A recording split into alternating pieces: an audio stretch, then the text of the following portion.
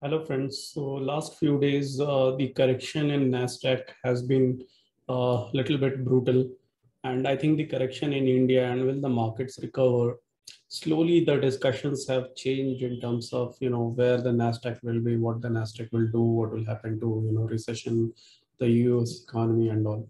So now discussions are more global rather than domestic in terms of the correction.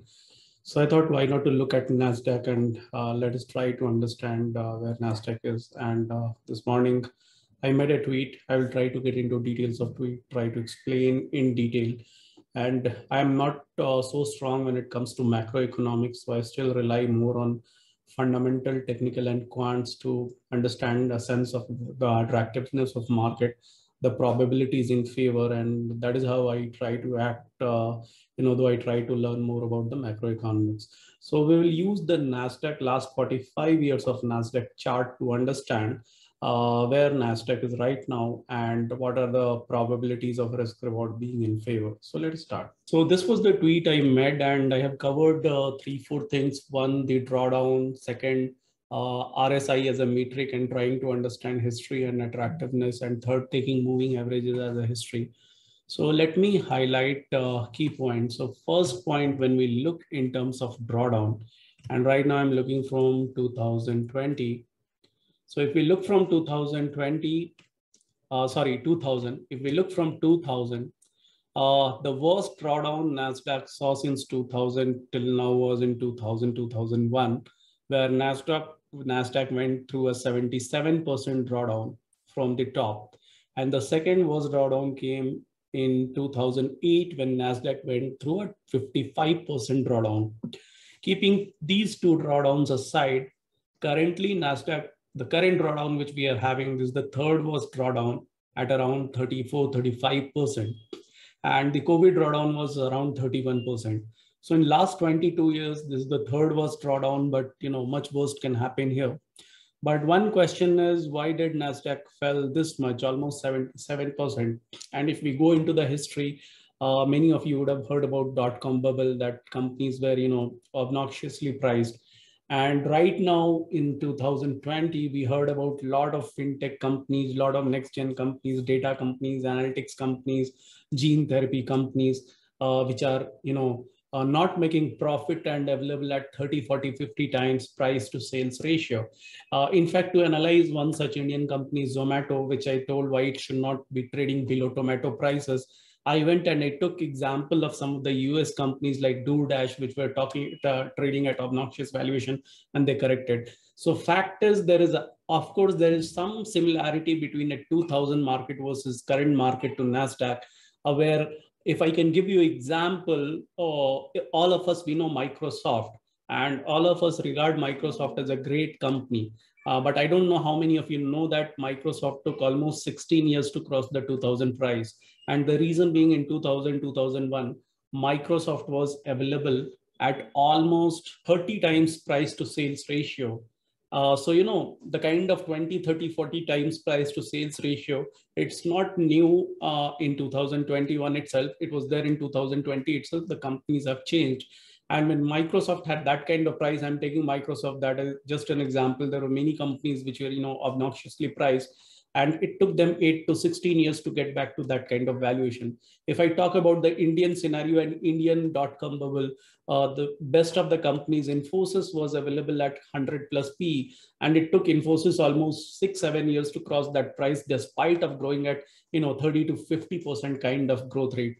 So of course there is some similarity, but not all the companies, especially if we talk about the FANG companies. Already the Facebook Meta is available at 12-13 times, Google is available around 19-20 times. So if we compare current market with respect to 2000, there are pockets of bubble and loss making new gen companies, but the old cash flow companies, they are nowhere close to that kind of valuation. So that is just a comparison in terms of where we are in terms of 2000 versus now. The reason why I'm highlighting all of this is because I see the worst case scenarios can happen because of two things: super overvaluation and some big macroeconomics goof up. So we'll see more of it. Let's get back to the chart. Now, apart from drawdown, let us look at one key metric, which is RSI, and let me shift this chart to a monthly chart. Now, what is interesting is, and let me highlight it. In one of my tweets, I have spoken about the importance of monthly RSI 14 value of 50. It's like a boundary where I feel the world is very different below 50 and above 50. And why I highlight is, let us go back to Nasdaq chart right from 1975. And let me highlight how many times the RSI 50. So this is the RSI, this is the monthly chart. And let me highlight how many times RSI came and got support at a 50 level and how many times it breached it. So if you see how many times it has got support and how many times it has breached, let's go a little further. Let's go from almost 1975, 76. So if we talk in terms of support, this is one time, and let me just change the color. So one time, and then two time, three time, four time, five times, six times, seven times, eight times, nine times, 10, 11, 12.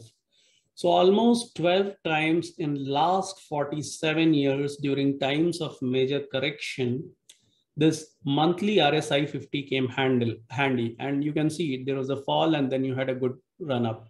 There was a fall, you had a decent run up. Fall, little bit of correction, and then you had a big run up. Fall, and then decent run up. So whenever it touched 50 and bounced back, people made decent money. And there were occasions when this was broken. And let me highlight when this was broken. This was one event. And let me again change the color.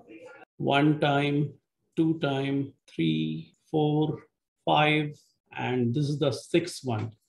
So almost 18 times it came near 50, and out of 18, 12 times it has got support, and 6 times it has broken. But even when it broke this 50 level, you can see even if somebody invested, whether it has broken or not, if you would have invested somewhere here with little bit of 6 months to 1 year, wait, one would have got decent run up. Same thing happened here. Same thing happened here. But 2008, the market where this 2000, even if you invested below it, it took market almost 10, 12 years to break these levels. So 2000 was a period where, just investing below RSI monthly 50 level would not have generated wealth. And the reason I highlighted that was because of sheer overvaluation and bubble in the, dot-com based stocks. And in 2008, though you had a fall, if you would have waited for 1-2 years, again, you have made decent money. So if somebody, and given today, we are again below RSI 50. So out of the 18 times, this is one time where big wealth destruction would have happened despite investing below it. But 17 out of 18 times, one would have ended up creating wealth if he was patient for max 1 to 1.5 years. So the reason I'm highlighting it is, what is the probability that this kind of event can happen? So again, the worst things can happen, it might happen, but I'm trying to just highlight the probabilities. The economic, macroeconomic based corrections or recessions which have happened, they have also happened. But if people invested at those lows, still, I think they were able to make money. This was another, kind of tough period, the 84 to 88 period, where you can see almost between 83 to 88, Nasdaq gave zero return. But again, here, if you would have invested at these kind of, lower points, one would have not lost money, and, still, he was relatively far better. This was the only market where if you invested at peak of dot-com bubble, you didn't make money. So RSI was one metric where we see at least 16 out of 18 times the history has been favorable. But the question is, can those 2 out of 18 times can repeat? And we need to study, and we need to take decision accordingly. The other important metric, let me show, is the 50-month exponential moving average. So this black line which you see is, this line is 40-month exponential moving average. And again, if you look at the significance of this level, let me again go and highlight. So let me again first show how many times it acted as a support. So right from 1976. And again, let me change the color. So this is 1 time, this is 2 time, 3 time, 4 time, 5 times, 6 times. This was a kind of major bull market. And when you have a major bull market going on, high momentum going on, just to see if we have covered all the time frames. Let's come this side. And the way to take is not exactly 40-month moving average, but even if it is around that line and within a month, next month, if it has gone above, I am assuming that 40-month moving average has come handy, and we get 3 more. And then again, we get here, we get here, we get some here, we get here, we get here. Okay, yeah.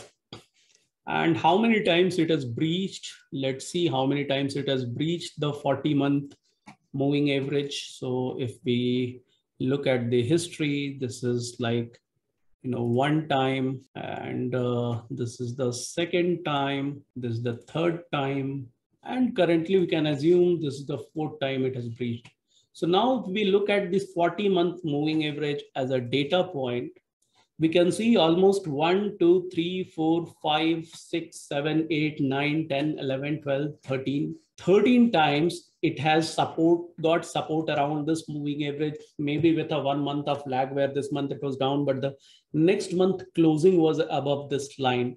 And how many times did it break? That was like 1 time, and there is 1 more time. Let me highlight it here. So 1, 2, 3, 4, and this time is the 5th time. And all these occasions, somebody who purchased here made decent amount of money. And this period, again, it was little painful period. So again, we get back the same insight that 2000 of dot-com bubble and 1986 was a painful period, where here we didn't lose a lot of money if we invested at RSI below 50. But here we did lose money. But these were the 2 periods where after breaking, it created much bigger pain, and the 2008 also. So these were the 3 times. Now the thing is, currently Nasdaq is again at the same juncture where it has broken this particular 40-month moving average line. And I would still say I would like to wait for 1 more month and see where the next month closing is happening.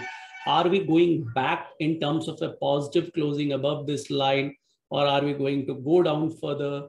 If we are going to go down further, then maybe this kind of scenario can repeat. I don't know. I'm trying to study. I don't see a very good similarity between dot-com bubble, because I think those kind of valuations versus now, I don't think there's big similarity. Of course, there is similarity between the next gen companies, and they have already corrected by 60 to 80%. I mean, you take the Shopify and all those kind of companies, the gene therapy companies and the snowflakes and all of that. So already 60-70% correction has happened. But if we are expecting similar kind of correction in Google's and Amazon's, I would be a little surprised, because that means you will be getting Google at 12-13 times PE. So I would be a little surprised. So I would consider more closer in terms of worst case scenario. I would consider this type of scenario playing out more compared to this kind of scenario. But let us wait and let us see, in terms of moving average, how things are moving and how next 1 month of data shapes up on Nasdaq. So I hope that, this kind of exercise was useful to think in terms of probability, and we have not taken, 8-10 years of data, because one general query was, in last 12-13 years, Nasdaq has not gone through any kind of massive correction. So using that kind of data will not reveal anything one time, kind of, extreme scenario. But here we are taking 47 years of data, and the assumption is, worst of the macroeconomic crisis, worst of the valuation crisis, everything would have happened in this 47 years. And still we see that, we are at levels where history says that risk reward is more in favor buying things from here in a staggered manner. Maybe the worst case situation could be 2-3 years. We may not go anywhere, good returns may not come, but if we leverage some of these levels with little bit of technicals tracking, we might, even the worst might be something which is okay for us. Chances are there in next 3, 4, 5 years, we might be looking at, decent return if we, invest through next, 8, 10, 12, 24 months of period. So let's see how does it go, and let's see how it impacts the Indian market. I have been making videos about the Indian market, about some of the quants metric to get a sense of market. Are we, how attractive we are, how attractive could be investing, and I will continue to make, similar kind of videos. Let me know if you liked this video, and let me know if you'd like me to make a video more on fundamentals of what has happened in Nasdaq or US market in 1986 during that time, or in 2000 time. I'll be happy to do it. Thank you.